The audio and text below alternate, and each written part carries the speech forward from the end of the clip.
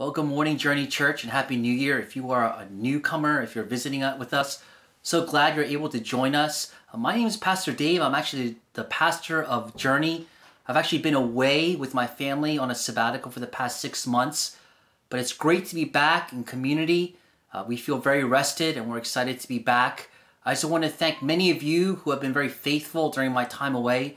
And also just want to thank Symphony Church, who really took care and shepherded our church while my family and I were able to take much needed rest. And so I just want to, again, thank many of you. Thank you to Symphony for my time away. And again, just for really your faithfulness while my family and I were able to, again, get some much needed rest. So just thank you again. Just wanted to share a few logistical things before we get into God's Word. Number one, we're going to still continue to meet in our micro churches. I know the micro churches were implemented by Symphony while we were away. And so we're going to continue to meet in that model for Duke and for UNC and for young adults. Please gather together in your groups on Sunday. Have a time of worship. Also watch a video message and have a time of fellowship. We're going to still encourage you to do that for the foreseeable future. If you're not part of a micro church, you could join one through our website. And just a couple of announcements also just wanted to mention is that once a month, we're actually going to be having gatherings for both young adult and for college. For young adults, please note that on January 20th, which is a Thursday, we're going to be coming together. And the purpose of these gatherings is simply that we want to have a time of fellowship, but also talk about young adult related topics when it comes to young adults and also for living the Christian life. And so the first one, again, is going to be on January 20th. You can find more information on our website. And another date to keep in mind is on January 23rd. We're going to be coming all together as a church to worship together. Our college gathering, more details will be mentioned later on as we figure out the situations with the campuses, especially with the pandemic going on. And so, again, all this information will be found on our website. So please head there if you need any details of what's going on in our church. And just lastly, after my message, if you feel led, you can give your tithes and offering and your giving through our website, through Venmo and PayPal. So please keep that in mind. Well, I'm really excited to share God's Word. I'm really excited to be back. We're going to be in Romans chapter 12, verses 1 and 2. And the series that we want to start is called Transformed, How God Changes Us. Transformed, How God Changes Us. And the title of today's message is called The Transformed Life. The Transformed Life. And really my challenge and my conviction as we go into this year is really talking about how do we actually transform? How does the gospel transform us from the inside out? And I really hope, and my prayer for all of us, is that God would do a mighty work in our lives. That God would give us, again, power in our lives so that we'd experience His freedom that He so freely gives through the gospel. So with that being said, we're going to be in Romans chapter 12, verses 1 and 2. If you've been around church, these passages are probably very familiar to you, but I'm going to start at verse 1. This is what the Apostle Paul writes. He says this, I appeal to you, therefore, brothers, by the mercies of God, to present your bodies as a living sacrifice, holy and acceptable to God, which is your spiritual worship. Do not be conformed to this world, but be transformed by the renewal of your mind, that by testing you may discern what is the will of God, what is good and acceptable and perfect. Let's bow our heads and pray before we get into God's Word. Heavenly Father, we just want to thank you for your faithfulness. Thank you for allowing my family and I to step away and take a sabbatical. And thank you for many, many people in our church who have been faithful during our time away. God, we want to start this new year with just, again, a promise of hope. That God, you are the same yesterday, today, and forevermore. God, I pray that as we start this series, that you would help us to experience freedom as we desire to change and become more like you. And so speak to us through your word. We depend on you. In Jesus' name we pray. Amen. Well, I don't get to watch a lot of TV, but one of the favorite genres of shows that my wife and I like to watch are shows of transformation. A couple examples. A couple years ago, there used to be a show called The Biggest Loser. And it would be about these 12 contestants who would be on the show. And really the whole point is to lose weight but more importantly, to live a healthy lifestyle. And so they would get these trainers and they would rigorously train and be on this regimented diet. And it would be remarkable. If you watch episode 1 to the very last episode, not only how much weight they lost, but really their lifestyle change they made in their life. And it would be just a life of transformation. Another kind of show that my wife and I like to watch are shows on HGTV. So shows like Fixer Upper or Property Brothers, because what they would do is they would buy these old, raggedy old homes. They would put a lot of work into it, and what would be created at the very end would be these beautiful, magnificent homes that everyone wanted to live in and wanted to buy. And I love stories like that because they are stories of transformation. And what the gospel reminds us of is simply that God desires to transform our lives. The gospel is simply not that God loves us and forgives us, even though that is a radical part of the message in the gospel of Christ. But God also wants to change our lives inside out. That's why he calls us a new creation. And so that's what we want to talk about in this series. Now, when we talk about change, I know that many of us, we get discouraged because there are probably areas in your life where you wanted God to change. Certain areas in your life, but it hasn't happened. And so you try religion, you try living a good life, you try to be more moral, but you realize that God hasn't really, or really our hearts haven't really changed, and you feel like God hasn't really changed our lives. Maybe areas where you feel like maybe you're selfish and you want God to help you to be selfless in some areas of your life. Maybe your time or maybe your energy that you spend. Maybe in certain areas you want to be more generous. Maybe you feel like you want to be more generous with your money or with your possessions. Maybe there are certain areas where you want to be more loving. There are people in your life where it's hard to forgive or hard to love, and you want to be more loving to those people. Maybe some of us, we've just had habits or addictions that we've had for many, many years. Habitual habits that we've wanted freedom from. And what the gospel reminds us of is that there is hope for change. That God wants to change us from the inside out. And as a result, he wants us to experience freedom. There is great freedom when the gospel infects our lives and gives us change and transformation. So that's what this series is all about. I'm really excited. I really hope that you're excited as well as we look at this topic of transformation and different areas where I feel like God wants to change us in our lives. And so we're going to start at Romans chapter 12. But to give you a little context, I just want to start by giving you a little bit of background of where we're at. Romans chapter 12 obviously falls right after Romans chapters 1 through 11. Now, if you ever read the book of Romans chapter 1 through 11, Paul is giving us biblical theology. He's really giving us a theology of what God has done in our lives. Really of how we deserve wrath and judgment, how we don't deserve salvation, but because of what Christ has done, we are justified, meaning that we have right standing with God. And through that, Paul is giving us the good news of the gospel. But he's laying out all these theological terms, and in chapter 12 and on, he gives us imperatives of how to live our life. In light of what the gospel has done, this is how you ought to live your life. And the word that he uses to go about this transition is the word therefore. That's the key word in this whole passage. Really, as Paul talks about chapters 1 through 11, he hinges chapter 12 by saying, therefore, this is how you ought to live. This is how God ought to change you in your life and in community and so on. And so that's where we pick up Paul's letter here. And starting at chapter 12, that's where we're going to pick up. We're going to kind of do a Bible study, word study as we go into this passage.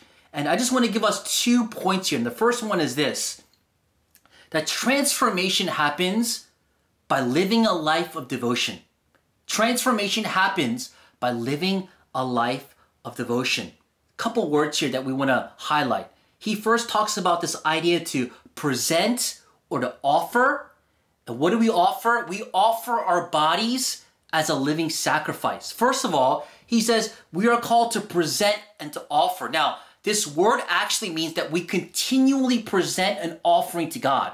So it's not just a one-time thing. Like we bring a sacrifice or we offer ourselves to God one time. Like maybe you said a prayer when you're in high school and you say, God, I want to live for you. And it's a one-time thing. But what Paul is talking about here is simply continually giving ourselves to God. And he says, what do we give? We give our bodies as a living sacrifice. Now, many of the readers back in those days would actually be familiar with this imagery because it was Jewish imagery that pointed to Old Testament sacrifice. And back in those days, the Old Testament sacrifice usually signified two things. It would be an atonement to God, meaning that as you offer a dead animal, that you would have right standing with God, and also an offering of thanksgiving. We continue to give worship and praise, and we all give an offering to God through our worship.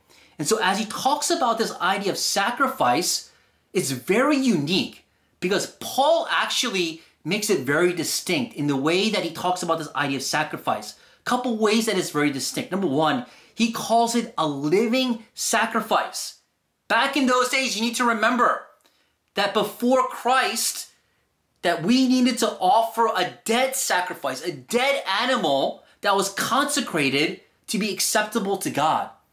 But because of what Jesus has done, because he was the ultimate sacrifice, we no longer need to bring a dead animal because he's already paid that price. He was the Lamb of God that was slain for our sins. But what he's saying here is this, not a dead animal anymore, but what we ought to give as a sacrifice in our worship to God is that we ought to give our bodies. What Paul is saying is simply this, that all of ourselves, our entire selves, right? Our physical and our spiritual existence, our will and our desires and our abilities and our talents, that's what should be offered to God. That's really what Paul is saying here as he talks about every single day, I am called to offer myself as a living sacrifice, all of myself, my desires, my will, my ability, to God as an act of worship. I love what Tim Keller says. He puts it like this. To be a living sacrifice is to be fully at God's disposal. It means actively to be willing to obey God in anything he says in any area of life, and passively to be willing to thank God for anything he sends in any area of our lives. I love that because I think that summarizes what Paul is saying here, that we are called to offer ourselves as a living sacrifice. And that's really the point of where transformation begins. So here's the challenge for us. As we head into 2022 and as we head into this upcoming year, can you say that all of ourselves is devoted to God? That we want to give all of ourselves as an offering to God? Maybe it's the area of time. Maybe you feel like your time is yours. And God is reminding us that as we give of ourselves, that actually our time is supposed to be used for the Lord. Maybe it's the gifts that God has given you, your talents, your abilities. It's not just to build our own little kingdoms, but rather we're supposed to build his kingdom. Maybe it's in the area of our finances. We often think that our finances is ours and we get to spend our money and our finances in any way that we want. But to offer ourselves a living sacrifice is to really ask the question, God, how do you want me to spend my finances? What areas do you want me to be generous in? That's what it means to live a life of devotion. And what Paul is saying here is that that's how transformation starts. If you and I want to be changed this upcoming year, we need to make a commitment to continually offering ourselves to God. It means maybe every morning starting ourselves saying to God, God, I want to offer myself. I want to offer this area of my life, my desires, my will, my wishes to you, Lord. And through that, that's where transformation starts. The second part of this sacrifice that's very distinct, Paul says that it's a holy sacrifice. Now this word holy, it simply means to be set apart, to be separate. To be a living sacrifice and to be holy simply means that we are set apart for God. And so part of this idea of a living sacrifice is not only do we offer ourselves, but we also are set apart to be used by God in any way that he wants us to be used. Now, this word holy, it's really hard to define because we don't use it in today's standards. The best way I can think about this idea of holy is that growing up, I remember my mom had this set of fine china, and it would be put in this special drawer, this glass cabinet. And I remember that we would never eat out of this fine china, but only when we had special guests over, right? People who visited from out of town, would she take out this fine china and serve food on it because she wanted to impress the guests that were over. In the same way that these dishes were set apart for a special occasion, that's how God wants us to also live as well. That to be a holy sacrifice is simply saying that I set apart my life to be an instrument of God. Is to present ourselves holy and righteous before God. It means simply this: Lord, my eyes, my feet, my body, my will is an instrument for God's use. It's not an instrument for sin or to live any way that I want, but it's really used for the glory of God. So in the area of sexual ethics or words or the way that we love and forgive people, we need to understand that we are called to be set apart to be used by the Lord. The third word that we see here, not only do we offer ourselves, not only are we a living sacrifice, but Paul says here that this is our spiritual act of worship. Our spiritual act of worship. This is what is pleasing to God. Right? Oftentimes back in the Old Testament, you would have to bring in a dead animal or an offering to God to please the Lord. What it's saying here is that what pleases the Lord is that when we offer ourselves as a sacrifice to God. Now, what's really interesting is that this word spiritual worship is translated into logical or reasonable worship. And so the best way to put it is simply this: it's worship that makes sense. And so putting it all together, this is what Paul is saying here. In light of what God has done, and I think the key phrase here is that in view of God's mercy, in view of God's grace, our logical reasoning or step is that we offer ourselves to the Lord. We offer our lives to the Lord. That we are set apart for the Lord in view of His mercy. Now, we need to understand that the motivation behind all this, again, is not to earn God's favor, but the key word here is that we look at the mercies of God. Mercy being that it's undeserved grace. That in and of ourselves, we cannot save ourselves, that we actually deserve judgment and the wrath of God, but in view of God's mercies, His never-ending grace for us, that we are what? Our logical response is that we give our lives to Him. You see, I think that's what Paul is saying here when he's talking about this idea of transforming our lives. This past 6 months has been very great for my family and I. I've been able to get a lot of rest, do a lot of reflecting, spend some time with the Lord.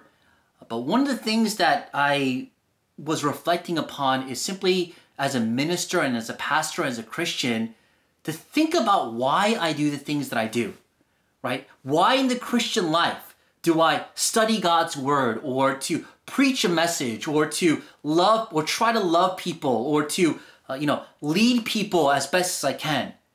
And when I realized that for a while, I was doing that because what I thought was I was trying to earn favor from God. I was trying to earn favor from God. If I do this, then God will be pleased with me. But I think what Paul reminds us of in this passage, for all of us here, is that we've already earned the favor of God. In view of God's mercy, in view of what God has done for us, in light of His death and resurrection, in light of His unchanging and unfailing love for us, that's when we give ourselves to the Lord. I think this is so important because I think many times our motivation is wrong in serving God. I think many times it's to maybe, impress people. Maybe we feel like we need to earn favor from God. But I really hope that the one thing that we take away from this message is that in view of God's grace and mercy and His love for us, that's where we serve. That's where we give ourselves to the Lord. The second point I want to just make here is simply that transformation happens by continually renewing our minds. Transformation happens continually by renewing our minds. Now, for the rest of this passage, he gives us two commands. He says, do not conform or don't conform to the pattern of this world, but he says, be transformed by the renewing of your mind. First of all, he gives us a warning. He says, don't be conformed by the pattern of this world. Simply this, don't buy in or live like the world is living. Think about the way that the world lives. The world ignores God. The world despises God. The world often lives as though there is no God. And so what Paul is saying here is that don't conform to that pattern. Don't conform to the culture around you. Now, what does it mean? Well, Paul simply means that, we are not to conform. Are we called to be like weird or, not be around people that are not believing? That's not what Paul is saying here. I think the best way to put it is, I like this one quote by this pastor named R.C. Sproul. He puts it like this. We are conformists from the time we are born until the time we die. We always feel peer pressure, the tug and struggle to be in line with the contemporary tastes and standards. Christ calls us to a special kind of nonconformity, a refusal to conform to the sinful patterns of the world, to patterns of disobedience. He goes on to say, don't let the world around you squeeze you into its mold. He's saying, don't go as the world is going. Don't live your life as the world is living. But he says this, he goes, but you be transformed. Be different, be transformed, be changed by what? He says, the renewing of your mind. Now, this word transform is in the Greek, it's literally the word metamorpho. It's where we get the word metamorphosis. He says, you and I are called to be radically different, radically transformed from the world. I remember when my kids were a little bit younger, I used to read this book called The Hungry Little Caterpillar. I'm sure many of us are familiar with it, but I vaguely remember what this book is about. But what I do remember is it would be this little caterpillar who just ate everything in sight. Apple or banana or all these different fruits, leaves. And at the very end of the book, it would turn itself into a cocoon and metamorphosize or, radically change into this beautiful butterfly. And when I think about that story, that's what the gospel message tells us as well. That's what Paul is saying to us as well. That's what the gospel does in our lives. It changes us from the inside out. Addictions can be broken, right? We can find power in our lives to be free, to become different, to become more like Christ. That is the power of the gospel. That's why Paul writes in 2 Corinthians 3:18, he says, and we all, with unveiled faces, beholding the glory of the Lord, are being transformed into the same image from one degree of glory to another. He goes on in 2 Corinthians 5:17, therefore, if anyone is in Christ, he is a new creation. The old has passed away, and behold, the new has come. And the key to all this, he says, is through our minds. It's by what we think about, what we, think about on a daily basis. He said the transformation starts in our minds.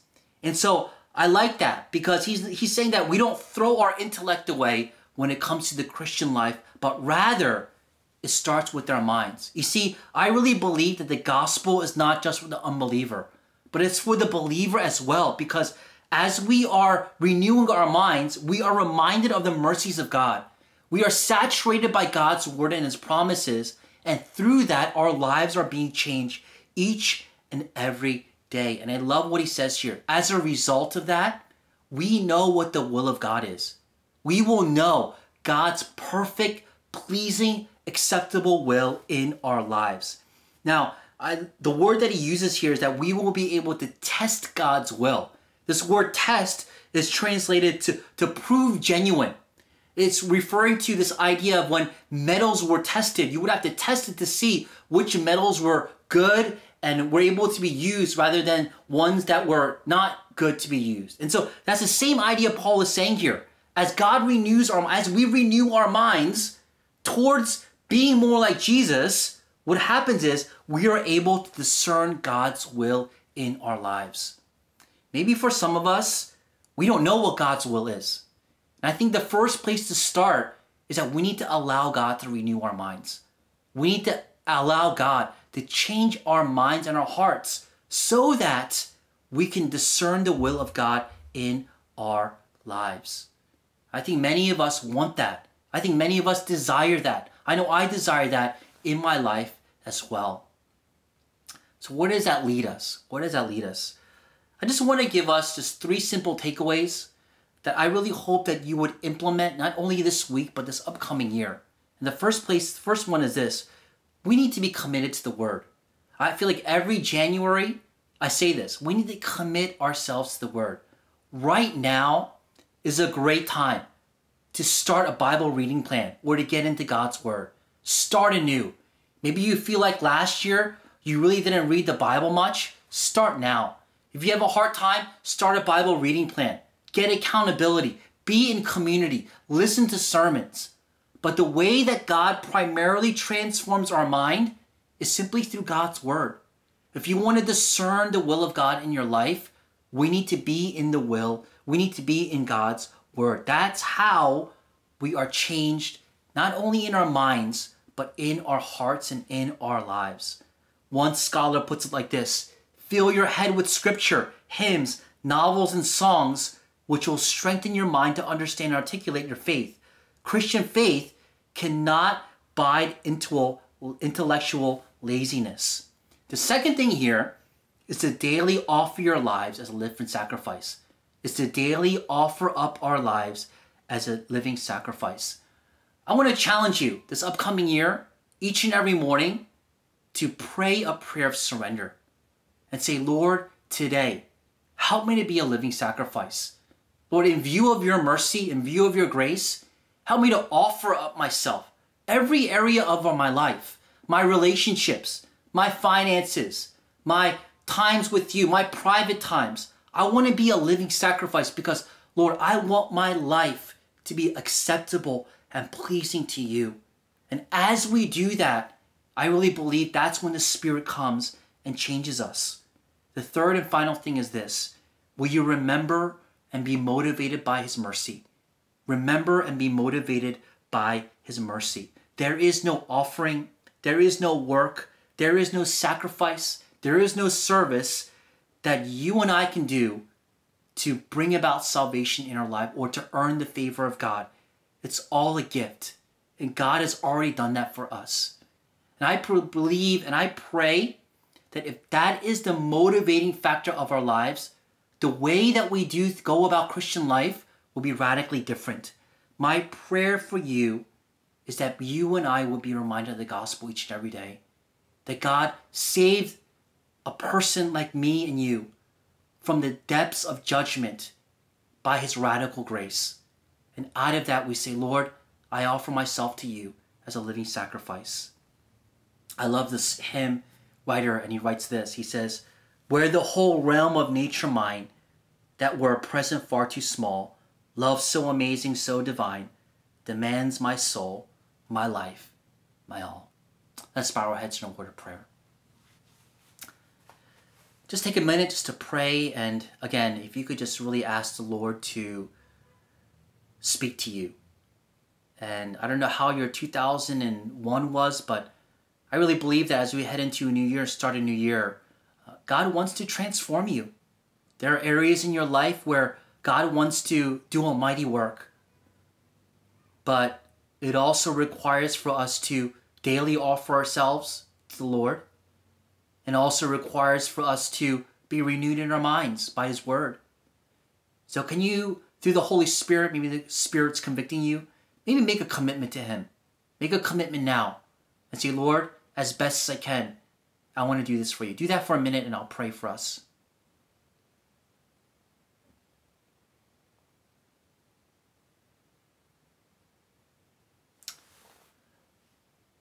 Heavenly Father, we just thank you for this time. Lord, thank you for our church. And Lord, I pray that this year will be a year of transformation. God, I pray that we would desire change in our lives. Because that, Lord, that's what you want from us. I pray that addictions would be broken so we could experience your freedom. I pray that we would be people who are willing to love and to forgive people that it's hard to love. God, only you can do that. Lord, help us to make these small steps so that we could become more like you. We thank you. We give you all the glory. In Jesus' name we pray. Amen. Again, please give your tithes and offering right after my message. Thank you again for joining us. Please join us next Sunday. See you next week.